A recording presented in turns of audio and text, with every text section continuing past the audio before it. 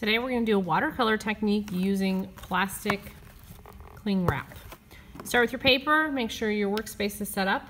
I'm going to get my first color wet by swirling my wet brush in the color. Add it to your paper. When you change colors, we wash our brush to keep our colors from getting completely mixed up inside the ovals.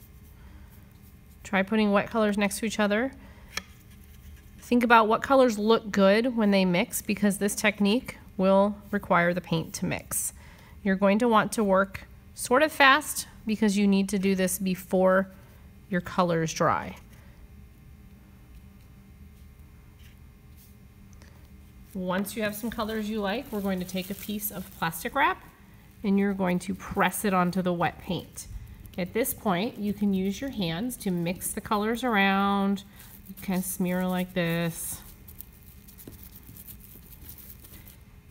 And you'll be able to see some designs showing up. At this point, this paper with the saran wrap on it will go into the drying rack.